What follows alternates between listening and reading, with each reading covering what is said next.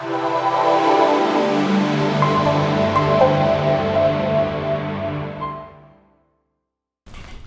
afternoon, everyone, and VNTV. Happy Thursday. This is Dana Chieng. Before I introduce you to our return guest, I would like to share my thought with you while searching him on the internet. After reading about his background and his long accomplishment, I start to think I have not done much compared to what he have done to the community around him and the people he have encountered throughout his time as being a new version of himself. His name is Jeff Zlotnik, the founder and the CEO of the Meditation Initiative. Hello, Jeff. Hi. Welcome back. Thank you for having me. It's my pleasure to be here today honor. with you. Thank you. Would you like to tell VNTV and everybody about yourself, a little bit about yourself? Let's see, about myself. So as I always say, I'm just a Jewish kid from San Diego, grew up in Del Cerro. And I grew up kind of an angry, depressed kid, and went to college at Arizona and got into learning about meditation and Buddhism, and went on kind of a consulting journey, career for 7 to 10 years, thinking that if I made lots of money and bought lots of stuff that I would end up being very happy. Sure. And I found myself, 28 years old with lots of money and lots of stuff and still pretty depressed. So about 16 years ago, I started going to a Buddhist temple here in San Diego. I started taking meditation into prisons, and then in 2005 moved to a monastery in Taiwan, and I lived kind of Zen monk life. I wasn't a monk, I'm not a monk, but I lived with them for 11 months. And at that point, towards the end, my master said, "How are you doing?" And I said, "Great." And she said, "It's time for you to go." And I said, "No, wait, I love it here. I got no money, no keys, no wallet, no phone. I don't want to go anywhere." And she said, "You must leave. You must go back to where you're from and figure out how to bring the practices that you've learned, the mindset that you've learned, the really learning how to be humble and live a gentle life. Share that with the people that you understand and that you know best."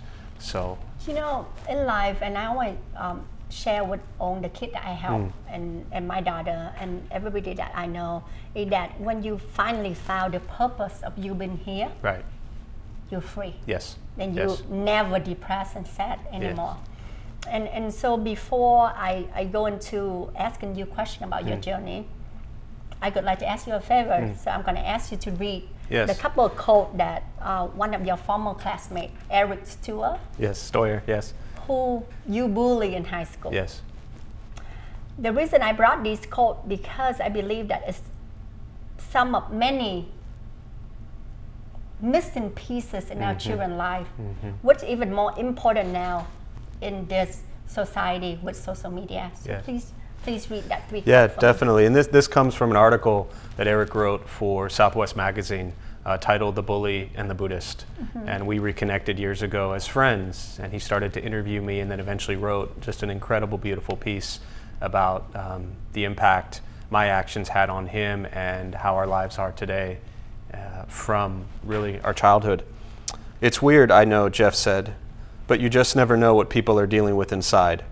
Eric said he listened to people tell him that he had hurt them. He didn't make excuses, he just heard them out.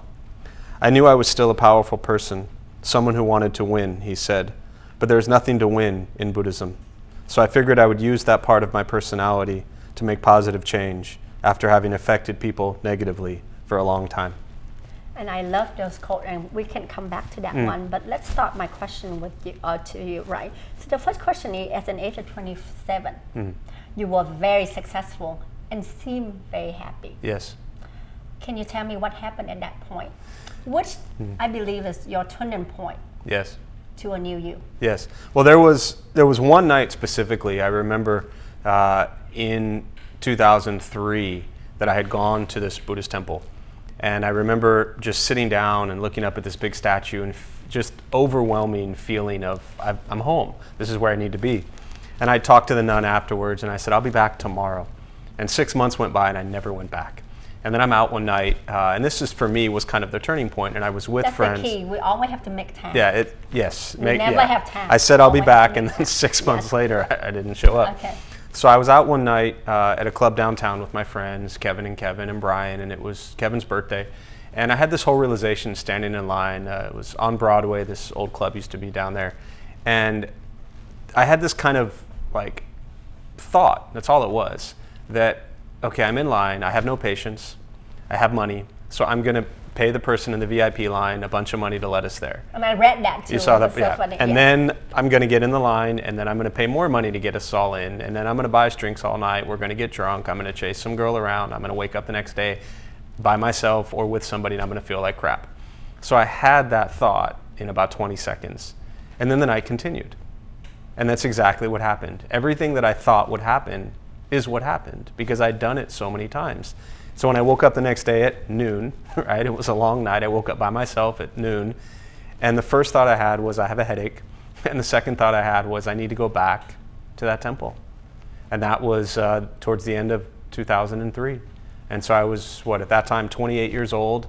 I went back to that temple, and literally at that day, I said I was done. And I wasn't a drug addict. I wasn't an alcoholic. I didn't have a very heavy traumatic past at all. If you could name one thing about Buddhism that have helped you to become the new you today, what could it be? I think that, I always joke, but I mean it seriously. All Buddhism did is it brought me back to actually paying attention and listening to everything my parents taught me when I was a child, right? I mean, I grew up very privileged, very spoiled here in Del Cerro, wonderful family. My parents have been married 52 years. But for some reason later on in life, it took the framework of what I call Buddhism to bring me back to kind of that very simple way of seeing the world. And the one thing specifically is I spent most of my life thinking that my views were correct and that I was right and that I had to be the best at everything. And so the Buddhist teachings taught me to understand that every person has their own views of the world. And as long as I stick with mine and I try to defend my views, constantly thinking I'm right, my heart is very closed, my mind is very closed, and it doesn't allow me to even understand anyone. I believe that all angels come into our life in different forms. I speak from my own experience, and if it wasn't for them, I couldn't be here today talking to you. Who could you say that they were your angels or your savior to help you to find yourself? I think at that point in my life in 2003, her name was Venerable Yizhe, and she is a Taiwanese Buddhist nun and has been for probably now over 40 years. Forgive me if I got those numbers wrong. That's okay. But she was that person. It's been a long time. Yeah, it's been a long time. Yes. And she became a nun when she was 23. And she was that person that, it's very easy to say she was that person that made me feel comfortable learning about Buddhism. But at the same time, she was the one person that actually made me feel comfortable with everyone. And so that was where I had to learn to, as you say, find tremendous amount of gratitude for everything my parents gave me, the community I was raised in, and just be grateful for everyone. And truly listen. Yeah, that's grateful the key. for everyone that was in my life and truly listen. But without that feeling of comfort at that location, at that temple at that time, I would have just stayed, I think, lost in thinking that if I had more, I would be happy. And it's so much different from the life you had because staying in a temple is minimal. Right. You have basically nothing. Right. I went Just from yourself. houses to cars and lots of TVs and cool stuff to no money, no wallet, no keys, nothing. And so my last question to you is, how does it feel to be able to convert the negative Jeff to the positive Jeff? Yeah. Because the social media impact our children in the society. So what really the message that you want to share with them? I speak, and since the article came out, I did a lot of, I've been going into schools for years. And when the article came out, it really gave me an opportunity to talk more about the bullying aspect of, what I was feeling and what I was thinking as a bully, and that it's not, the person being bullied, it has nothing to do with them. That it's not their fault, they haven't done anything wrong. The things that the bully is saying to you in most cases are not even true. They're just things that we are doing to make ourselves feel better. It's a reverse psychology. Correct. We don't feel good about ourselves at that stage, so if we put somebody else down, then it elevates us, right? Yes. And so I think that, and a lot of it is in this quote, a powerful person being someone who does have privilege, is in a position of power and leadership quite a bit, that I can take all of that energy and aggression and anger that I used to have as a child and transform it into a mind and heart filled with love and compassion and kindness, but stay as engaged in the community and society as possible. And so to just transform the same, just the same energy, the same... Definitely. It's like that negative energy that you put so much in, you can always convert it. Correct. In a positive energy. Correct. And I believe in second chance. Yes. And you are very lucky. Yes. You got your second chance. Yes. It's in my honor and my privilege to spend my Thursday morning with you. I think I have learned so much from you and make me a much more humble person today than yesterday. Thank you. And thank you I again. appreciate it. And definitely we will get into the meditation technique that Jeff used to help a lot of people to go through depression, stress, and to find yourself. And please stay tuned for that. Thank you so much and have a great, fabulous day. Thank you.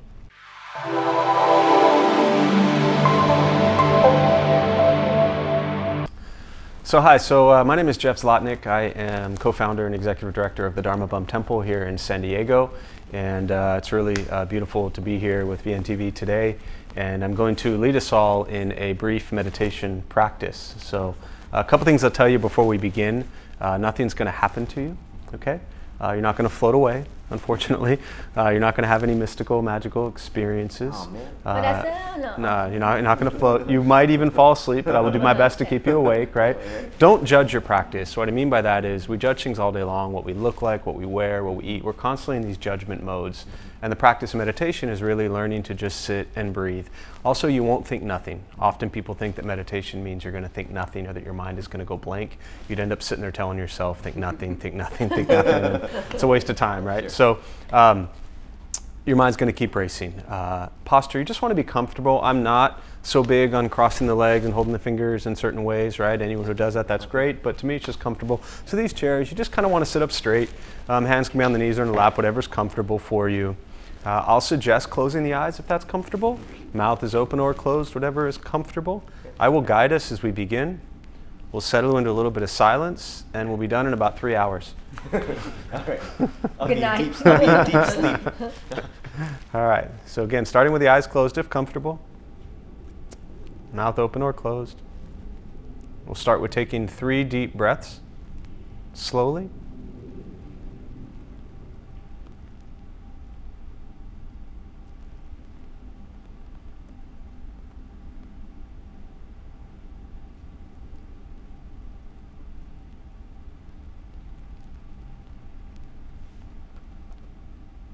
And eventually, you'll settle into a natural rhythm of the breath. Knowing throughout the practice, you'll hear sounds. These are not distractions, not disruptions. Simply what's happening around us as we sit. Noticing the mind as it wanders, jumping from thought to thought. Start with gently guiding your attention, focus, to the stomach or chest.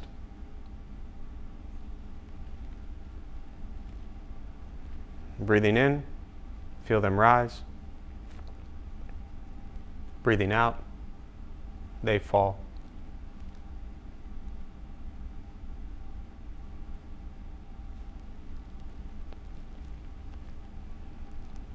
You're simply going to continue this practice.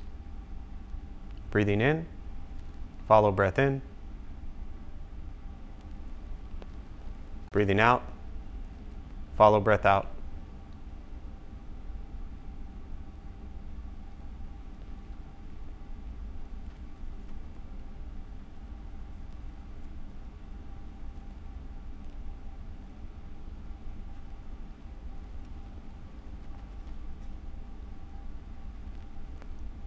Letting go of expectations or judgments from the practice. Just sitting, breathing.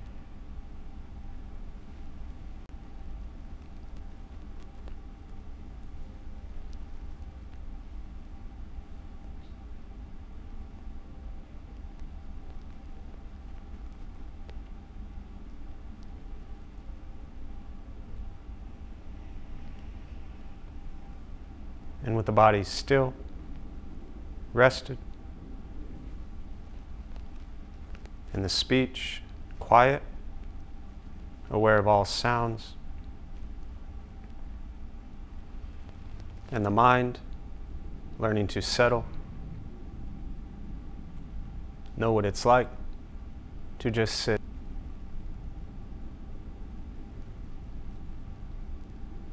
Knowing with each breath, there's nothing else to do.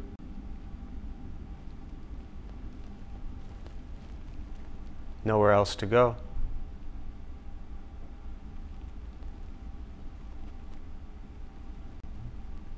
No one else to be. Everything beautiful, just as it is. Sitting, breathing.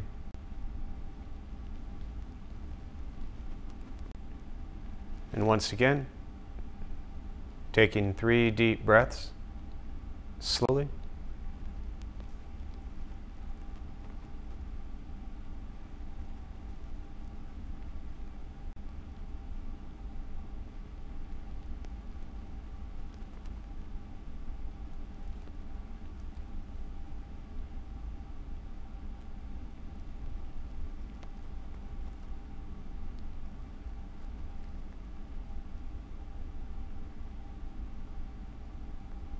And when ready, slowly open the eyes.